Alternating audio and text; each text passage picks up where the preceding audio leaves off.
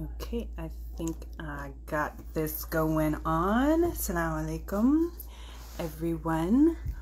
Welcome to the Black Muslim is Shining series, Instagram Live of 2024. My goodness. Just going to give everybody a few minutes before we start. Welcome, everyone. I'm Zahra from the CCMW National Board. Welcome. How's everyone maintaining? I say maintaining these days just because I feel like we're all living in such a state of holding multiple feelings at the same time that we're just maintaining. So hope everyone's been maintaining well. Looking forward to the conversations we're going to get into tonight.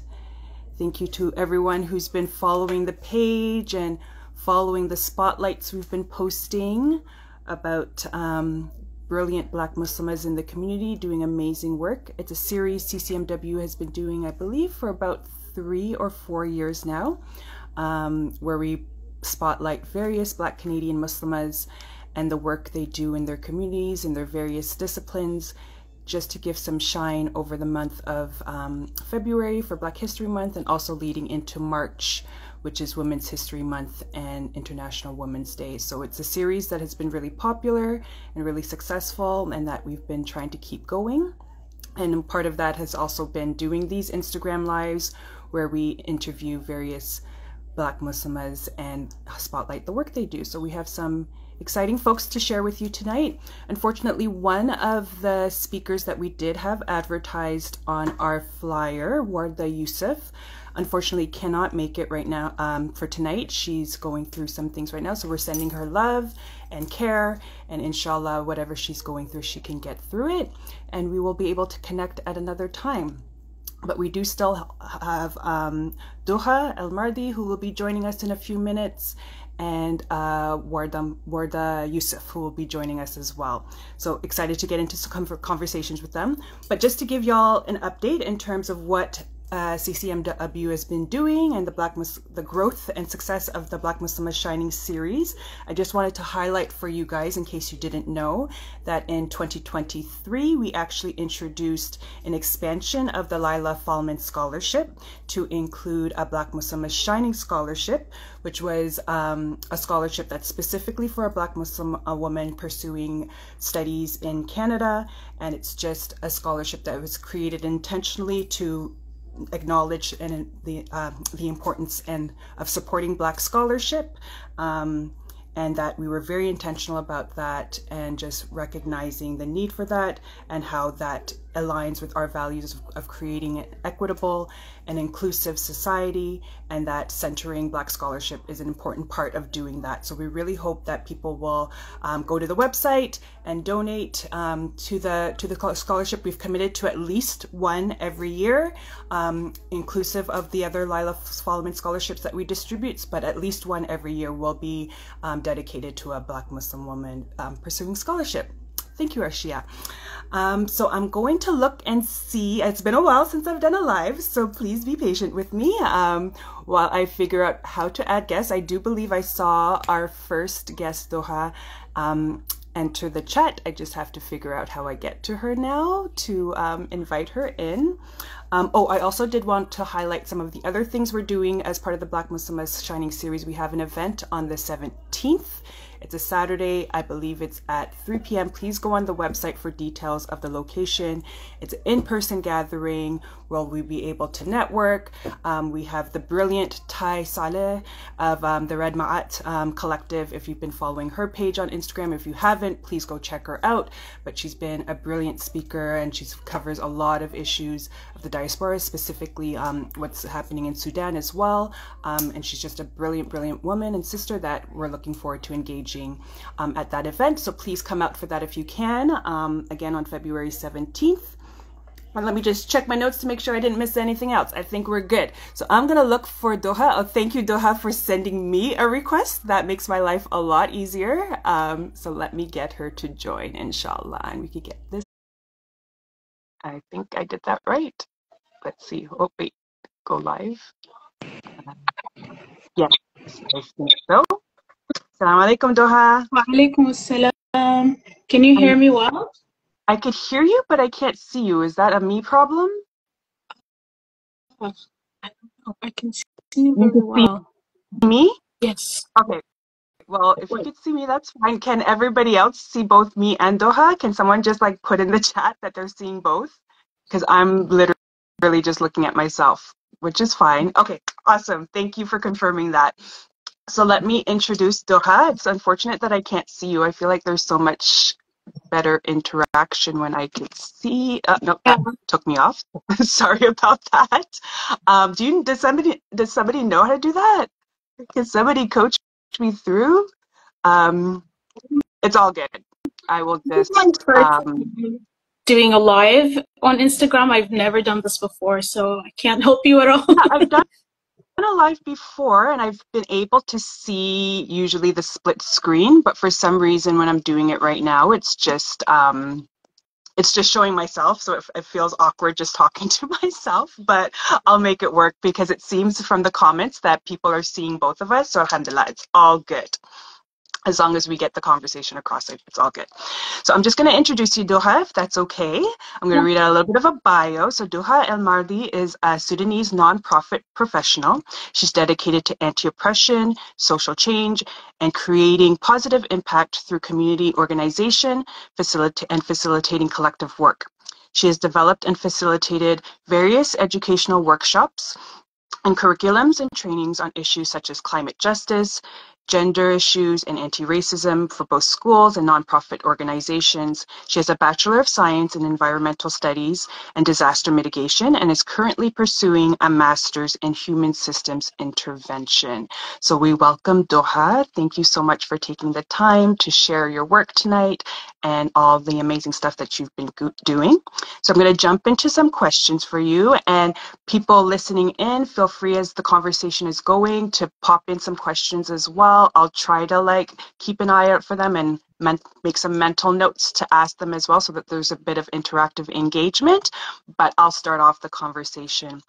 And Doha, you're Sudanese, so what I would really like to learn a little bit more of, because unfortunately there's a lot happening in Sudan right now that we're not hearing a lot about. So if you could share with us a little bit from your own perspective what has been going on and how it's impacting the Sudanese diaspora both in Canada and worldwide. Mm-hmm. Thank you so much, Zahra. It's so nice to be with you. But I would really like that you are able to also see me, because it's kind of awkward. But yeah, thank you so much. I'm very happy to be in conversation with you tonight, and of course also thank you to CCMW for providing the space for this conversation. So yeah, as you mentioned, I am from Sudan. I actually came to Canada in 2018. So I actually grew up in Brunei. So I did not grow up in Sudan. I grew up in Southeast Asia, but I went to Sudan. My family all moved back to Sudan when it was time to do my undergrads. So I did my undergrads in Sudan, and I stayed in Sudan for some years to work. And yeah, so today is actually exactly 300 days since the war has started in Sudan. And as you said, unfortunately, there isn't a lot of sort of at least on the mainstream media level, there isn't really a lot of highlight of what's going on. There was a little bit of it at the onset of the war back in April. There was a lot of coverage in the news, but as soon as everybody evacuated, like all the foreigners were evacuated, a lot of the organizations were evacuated, and diplomats and so on. Unfortunately, it has really kind of went down, the attention on Sudan. But it has been 300 days since the war started. The war started on April 15th last year. So really kind of towards the end of Ramadan when it started, and sort of close to Eid. So yeah, and maybe of course it's a very long conversation, and I think deserves its own sort of its own time to really sort of unpack what's going on in Sudan and what's happening and why did we get to this situation right now. But I do want to just give some very broad highlights. As I said, the war started on April 15th last year, but this has been a series of of a lot of events that have been happening. And I would really I think we could really trace all of this even way back to colonization, right? Because a lot of the roots of what's happening right now, unfortunately, has its roots back on British colonization and different forms of supremacy that have happened in Sudan. So we can really, we can go back to the 50s, we can go back to the 20s, we could really go back to a long time ago, but these colonial practices and these colonial policies were unfortunately upheld in Sudan throughout the different regimes that took over, the different military regimes and different governments that have taken over. And Sudan has been for the past since 1989 actually ruled by the Bashir regime, which is was a brutal dictatorship that a lot of people in Sudan have been fighting for so many years to get rid of this regime. And so fast forward in 2018, in December 2018, a revolution started in Sudan. And this was a revolution that started outside of the capital city. It started in Damazin and Atbara. So these are cities outside, and it took over the entire country. So everybody was out in the streets protesting. At the beginning, it was protesting the economic conditions that people were living under. It was very, very expensive to even afford to buy bread for so many people. So basic sustenance was really difficult. But people really took onto the streets, and it was a very, very powerful. And I think really the Sudanese revolution really needs to be understood and studied at so much length, because it is a very, very powerful revolution. And it was predominantly young people and predominantly women who were the ones who were protesting. And so this revolution has led to al-Bashir's regime, well, I wouldn't say the regime, but the president himself, he lost power in April due to the revolution and the strength of what was going on. And since then, there has been a number of political agreements that were happening in the country throughout that period. And a part of those agreements were agreements that were made with the two factions that are now leading this war. So that is the Sudanese armed forces. So this is the military, basically, Sudan, and something called the Rapid Support Forces, locally known as Janjaweed. They are mercenaries. They're led by a warlord who was really a part of the genocide that happened in Darfur in the 2000s. So really, really a very terrible militia, very brutal militia that was unfortunately empowered by the Bashir regime to be as powerful and in fact, on the same level of the military. And so on April last year, well, before that actually, on October, October 2021, both the military and the militia did a coup against the civilian power that they were sharing. So they committed a coup and they took over to rule the country together. And then on April of last year, they fought with each other. And this was sort of a war in the capital city in Khartoum, where it is the most predominant. It is has the highest population in Sudan, and so millions of people were trapped. Yeah, so millions of people were trapped under this sort of urban warfare that is still going on. And unfortunately, since then, the situation has gone so bad. It is really, I mean, I've seen some of the headlines in some outlets, and they're calling it the largest humanitarian crisis in the world. And I've also seen the largest humanitarian crisis in modern history. So really, really the impact is so huge. And, Sudan's population is something around a little over between 46 million to 48 million. Now, 10.7 million of those people are internally displaced. That is a very, very large population. 25 million people are in dire needs for humanitarian assistance. More than half of those people are children. So that's the situation. A lot of people have died, have been killed. A lot of people have been injured. Of course, the healthcare system has completely collapsed. And many people, many people have left, including my family and other families have been able to leave Sudan, but a lot more people aren't able to evacuate, aren't able to leave. People, not everybody has the privilege to be able to run away from something like this. So it's really this is a situation that's been really heavy on all Sudanese people, especially given the gravity of the revolution over the past Mhm. years, and how much hope we all had to see some positive changes. But that's the situation, and I think we really we really need a lot more attention to what's happening in Sudan, and a lot more solidarity. And I can share later as well as we speak, like some of the concrete ways that at least in Canada that we can do. Right. Inshallah, yes, we definitely would like to get those resources. And for everyone listening in, please do try to follow some accounts that are covering a lot of this. I wouldn't be surprised, especially like your point on colonialism. I'm sure there's a lot of government intervention that we don't know about that's probably in the wrong ways supporting the conflict, right? Because we know a lot of these conflicts are connected to colonialism, whether that's historically or in how they recognize that it was a revolution that was powerful. And we see this happening actually in the Caribbean all the time when there's revolutions that happen that want to divest from colonialism, want to divest from imperialism, want to divest from the things that keep us separate. There's covert efforts through the community to put a stop to it.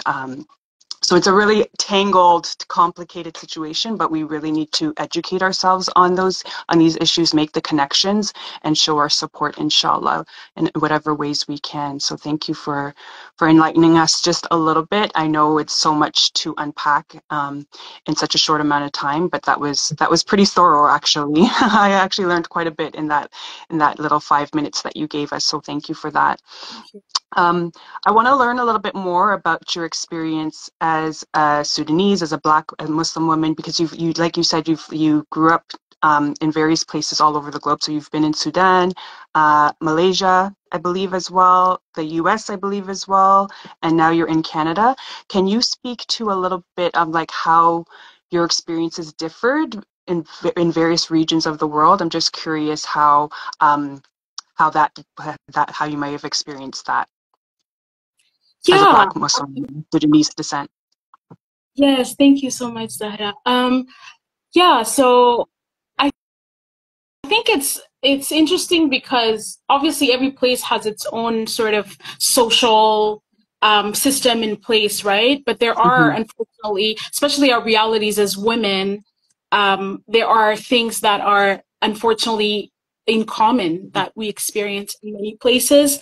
I think in the different parts of the world that I've lived, unfortunately, safety and security for me as a woman has always been to varying degrees.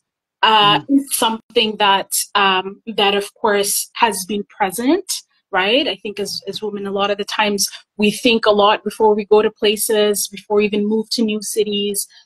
We think about, how is it like living there as a woman? A, B, how is it like living there as a Black woman? Mm-hmm. Or being there as a Black woman, and I think like growing up when I was younger, obviously I was with my family and my parents, and I grew up. Brunei is a predominantly Muslim country, so I grew up in a very sort of conservative Muslim community. Um, and then when I moved to Sudan, I spent formative years of my life in Sudan, and then when I moved there, it was still during the time of the Bashir regime, and this regime had really, really terrible laws in place for women. I mean, they had terrible laws in general for everybody, but more specifically, they had terrible laws that really impacted women differently. I can think of the public order laws in Sudan that were imposed for many, many years. And these are laws that regulated how women dress. They regulated how we show up in spaces, whether it's private spaces or public spaces. And of course, towards different degrees, women are really deeply impacted by these laws, right? And I mean, I think still in Sudan, I was still there, with my family.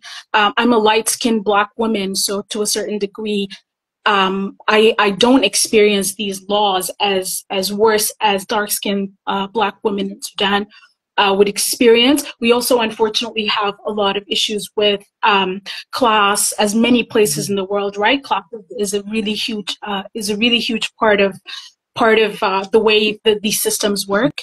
And so really, experiencing that in Sudan, I think like obviously really was really difficult, but I think the core thing for me in Sudan is that I've also been able to be in community with and meet a lot of incredible Sudanese women in Sudan who have been fighting this regime day and night and have really lost so much.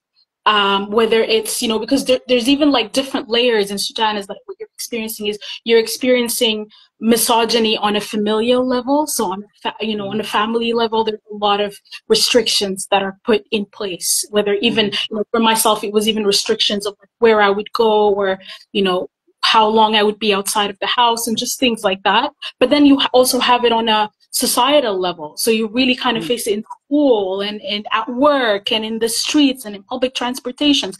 So really a lot of that. And one of the wonderful thing about the revolution in Sudan is that there was also that, to a large extent, this work done by Sudanese feminists on making sure that the revolution is also a revolution that brings feminist concerns and women concerns to the forefront, because again, women were leading the revolution as well, right?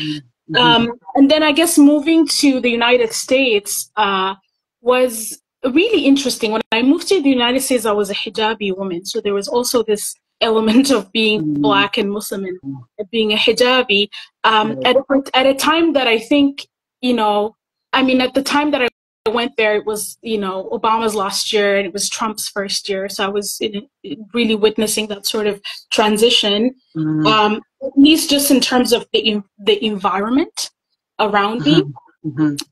But of course, we know historically the United States has always been, unfortunately, a very racist place to be in, a very Islamophobic place, but it was really that was really heightened. The experience of the addition of being a Muslim woman and a hijabi Muslim woman was really a heightened experience in terms of my security and my safety and where, how I moved around. And then moving here to Canada, I moved here as a refugee. So I was an asylum seeker when I moved here. So there was really, again, this added layer of the highlight being what it's like to be, to have the different types of paperwork, and how that really affects a lot of things. It's like your passport that you carry, like the paperwork that you carry really affects your experience in the world, in these systems that we live in. But I think most importantly, like I really, in all of these places, the thing that I really cherish and the thing that I've learned is to be in community with other Black women, other Muslim women. That's really, I think, what carried me in all of these spaces. Yeah, community is so important. And even you saying that in terms of the supports when you came to Canada, I mean, I'm thinking now of it's reminding me of our current government sort of stance in terms of accepting refugees coming from Palestine and Sudan, and the sort of restrictive approach in terms of the pathways for them getting here. And then even once they're getting here, the supports they're not getting, that we know there's precedent for in terms of how they handled refugees coming from Ukraine, right? And how we're seeing such a stark difference, the anti-Blackness could not be any more apparent, right? It's actually quite scary. So in terms of actions that we could take, I think that's something we should keep an eye on, and put pressure on our governments right now in terms of making sure there's no restrictive pathways. Like right now, it's absurd, like the requirements. And then there's lack of access to healthcare. There's lack of access to settlement support once they're here, which is unacceptable. I'm sorry, completely unacceptable. And we really need to be putting pressure on our leadership. And that's what we can do as a community. I think one thing that has been sort of invigorating, and sort of a beacon of hope through all these sort of things that are happening on multiple fronts. Because of social media, we actually do have access to information and to people on the ground, so we're not so colluded by media narratives. Because if it was just up to the news alone, like we would be hearing none of this, right? None of these stories, none of these issues, which is frightening, but also affirming, because I think we're seeing a lot of knowledge mobilization. We know that the majority of the world wants a ceasefire.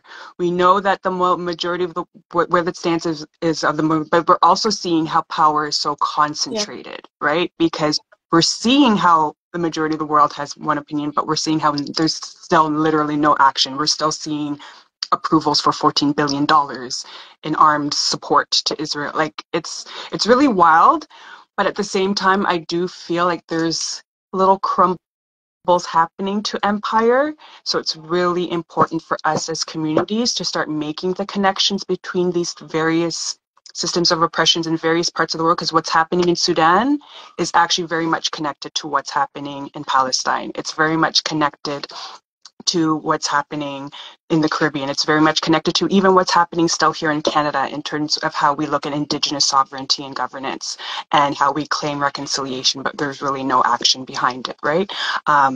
So it's important for us to mobilize and really organize and take action for our own empowerment for our own communities. Right. But thank you for sharing that.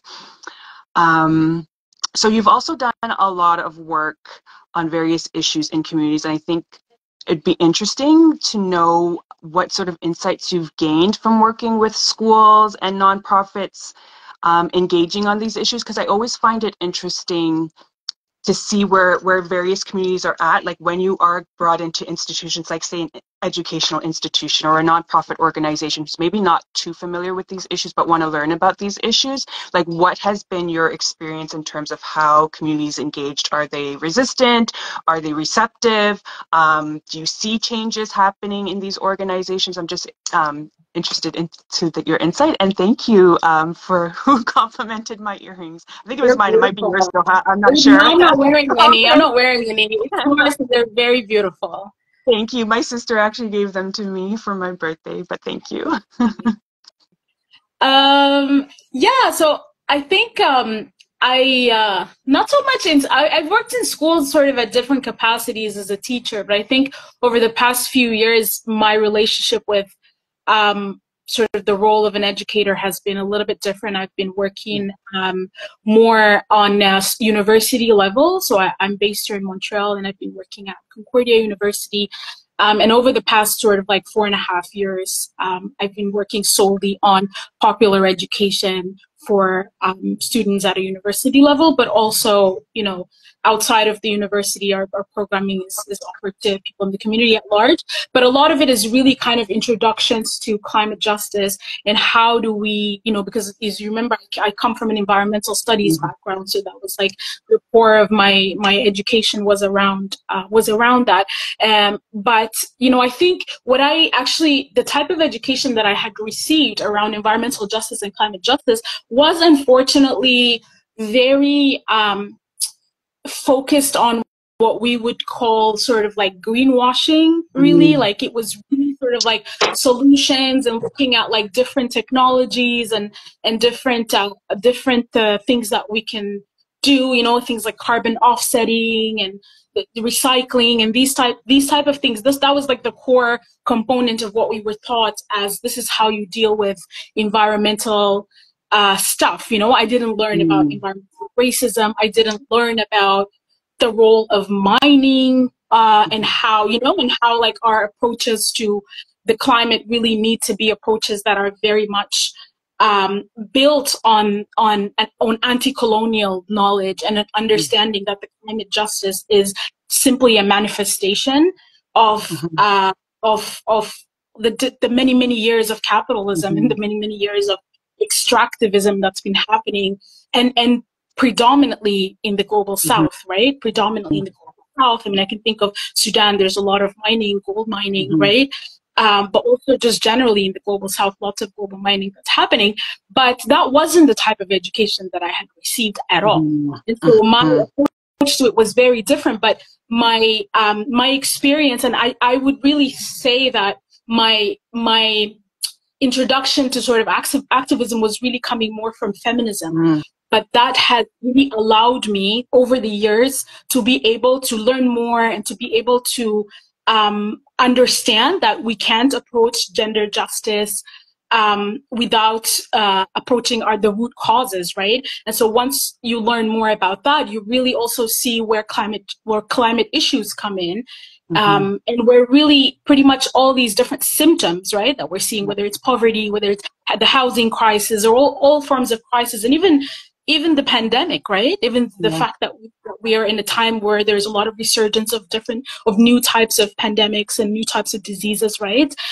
So that too can be really connected to that. So when I approach my role for sort of popular education and education in general surrounding climate justice, this is really where my emphasis is. But sometimes I found that it can be difficult, especially because what I found is a lot of people come in to learn about this from a very, from they have an idea that we're really kind of living in a climate crisis, and like there's something that I need to do about it. But when they come, my emphasis is really more on, but there are so many collective work that's already happening. There is a lot of indigenous knowledge that has been present for centuries that unfortunately, due to the process of colonization, is not even seen as like scientific knowledge, right? Is not even classified as that. And so, and it's an interesting position for me as well, because I'm doing this inside of the academy.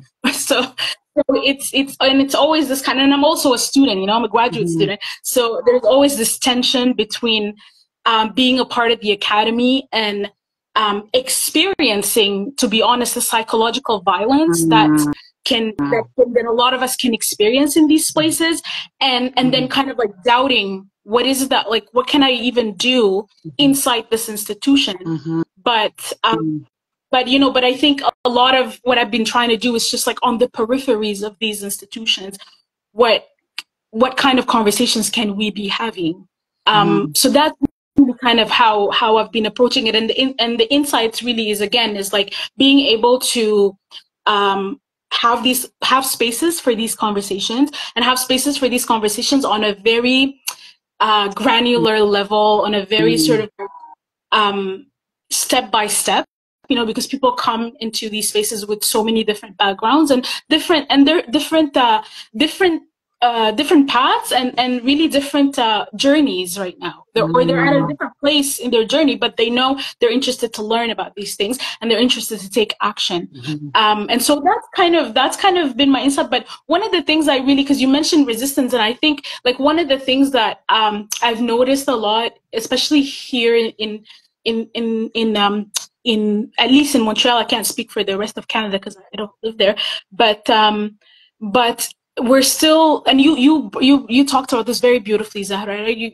We're still dealing with a lot of social issues and climate issues at a very sort of like a single issue lens, which is not useful at all, right? Because like we're putting so much emphasis separately on migrant justice, separately on climate justice, separately on this, separately on that. And even you mentioned like even the situation in Sudan, the situation in the Congo, in the Caribbean, in Palestine, like how do we I think what's important is how do we build our tolerance and build our patience to be able to understand the interconnectedness of these different struggles, and really not deal with them as everything is separate and we got to go fight for housing separately and we got to go fight for mental health separately, Yeah. It's exactly that. And I think the violence of colonialism is that it sort of conditions us to think of these things as separate, right? That's what it tends to do, so that we're not making the connections. And I think even the struggle of being sort of in these institutions that I could empathize with is that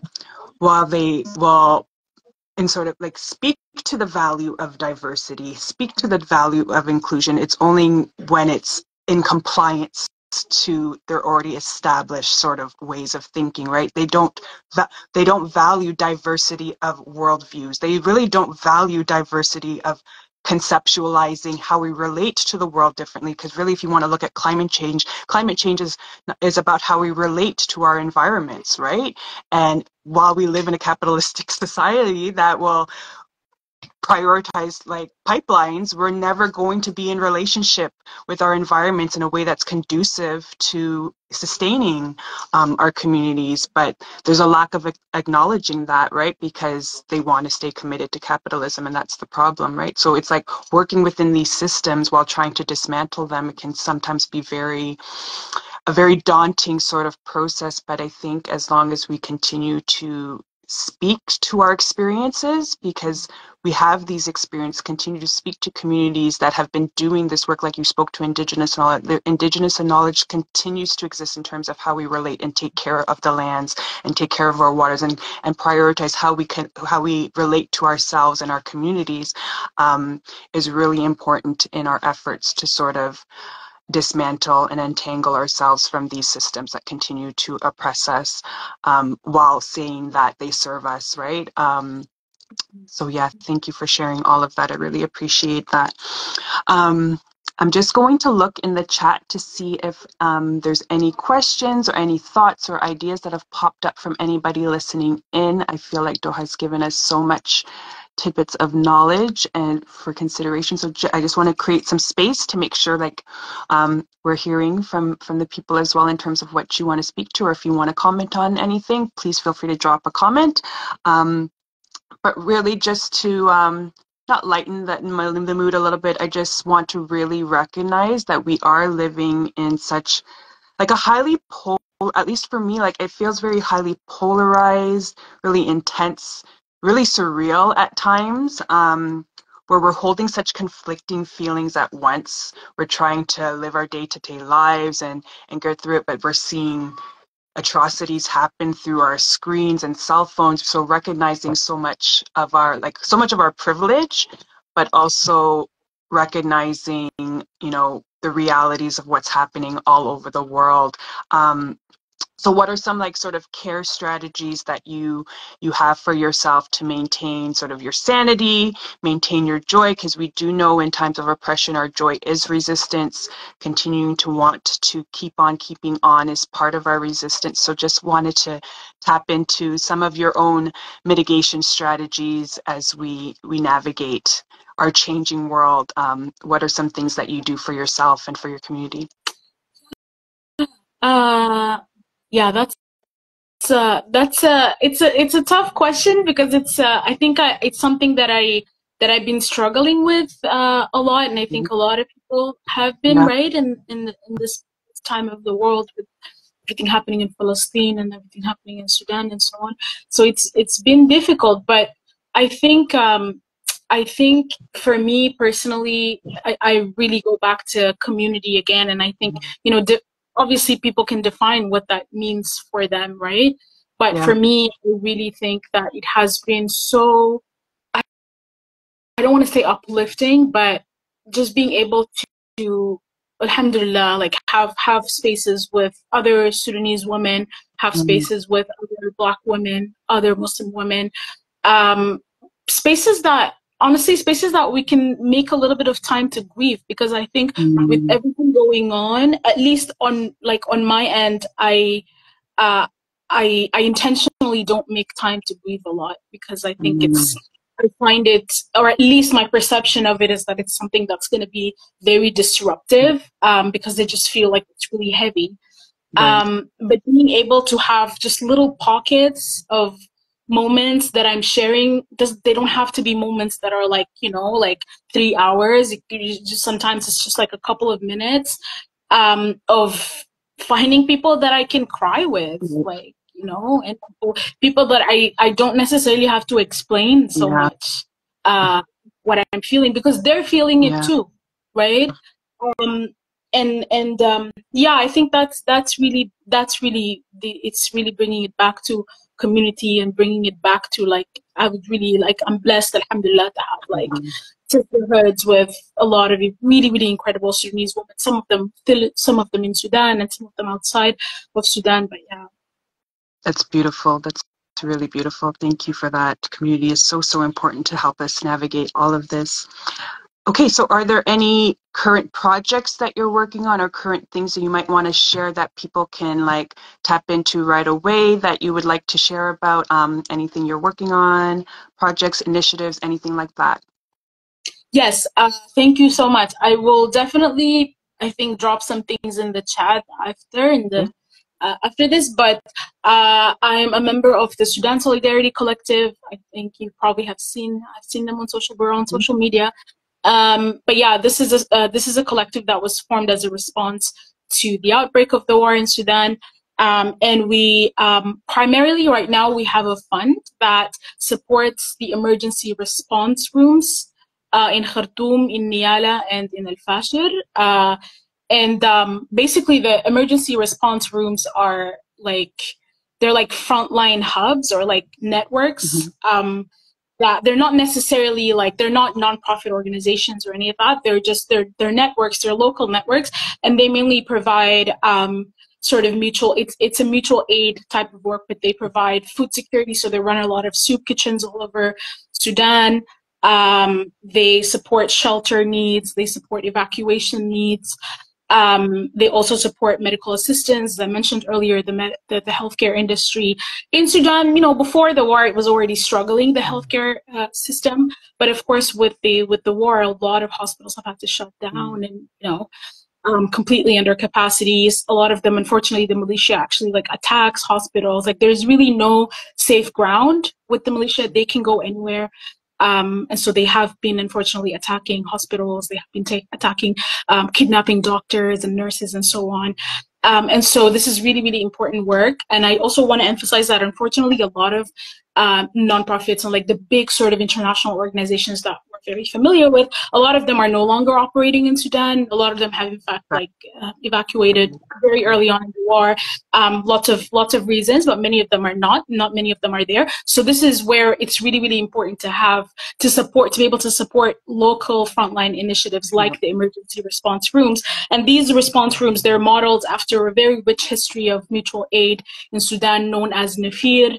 But so they're taking on these traditions of mutual aid, and they also are modeled after what's known as the Neighborhood Resistance Committee in Sudan, and these were very, very integral and important formations during the revolution, and they still are. And so it's also modeled after that, and of course also modeled a little bit from sort of traditional NGO work. But these organizations are frontline. They're very, very important, and you know they're providing all these. They do all this work while also a lot of them themselves are displaced and are constantly attacked for doing this work. So this is what our fund supports. So we accept donations on our website. We also accept donations through the Darfur Diaspora Association, which is our fiscal sponsor. And I also want to say, like, a lot of Sudanese communities, especially I think in Toronto, they're organizing a lot of protests. Keep an eye out on these type of protests that people are organizing in your community, and do show up if you can to support. But other things that I have coming up, I will just share like some sort of teach-ins. I'm involved a lot in teach-ins and panels and stuff like that. So there's the Sudan Resistance Front. Follow that page as well, Sudan Resistance Front. I think they're based in the US. But we have a teach-in on February 16th, which actually goes in depth on the context of what's happening in Sudan, and provides a lot more sort of background. And if you're in Montreal, we have a community benefit on April 21st. I'm going to put maybe the details of it in the chat, but please come by. It's all again going to the fund for the emergency response rooms. But yeah, these are kind of this is what I want to highlight in terms of the initiatives that I'm involved in. No, that was great. Thank you so much, Duha. And I know Iman, thank you, Iman, for posting some of the names and the handles for some of the things that Duha mentioned. Hopefully we'll be able to maybe do a little post on the website as well. So even once the chat is closed, there will be somewhere where you could access that. We'll make sure to put some of these details up on the CCMW Black Muslims Shining webpage, so that you could get to know that. And maybe if do you want to drop your contact details, Duha, or how people can contact you directly if they want to learn more, they want to support you in any sort of way? What's the best way to do that? Yeah, I can put my email in the chat. Okay, great. That would be awesome. Thank you. Okay, well, thank you so much, Duha. It was great to connect with you, and hopefully we will Are you coming into town on the 17th? I can't remember. I really hope Okay, so. inshallah. I'm just Inshallah, to we be hope to see confirmed you, with and my if not, schedule. soon. Yes, inshallah. Thank you so much, Zahra. No I'll stick problem. around. I'll stick around. Thank you. Okay, How awesome. do I get myself off? I actually don't know, to be honest. But you could stick around. I'm actually going to look to see if the other Warda has gotten here, because I know there was a little bit of confusion because we had a little bit of the change up with the availabilities.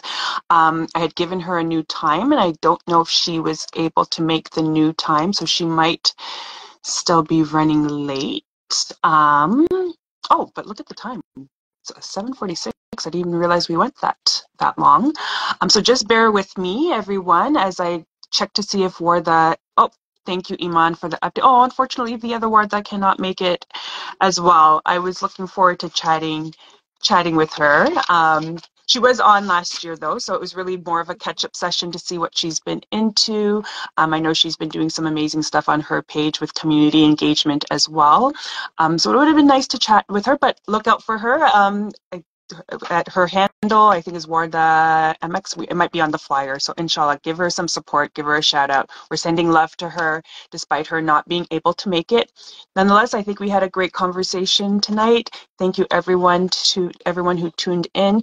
Please look for the event, Black Muslim Shining event with Ta Saleh on the 17th for coffee and conversations. That's going to be a great afternoon, I think, spent. Lots of networking to be done. There's going to be some Black Muslim vendors, some refreshments. I know food is always a good pull for people, so please come and eat some good food. Meet some of the CCMW team. I'll be there as well. So look forward to engaging with you and building with you and connecting with you guys some more, inshallah. Until then, please take care of yourselves. Please take care of each other. Do what you can to maintain good health. Keep on the good fight. All is not helpless. We will get through this, and inshallah, we will succeed always with Allah's plan, inshallah. And thank you, Doha, for typing in those details. I'll give people a couple minutes just so that they could copy that down before I log off. But inshallah, everybody, have a good night and look out for the details. We'll also update the website. Thank you so much. Assalamu Thank you. alaikum. Assalamu alaikum. Bye. Okay, once I figure out how to shut off the live too.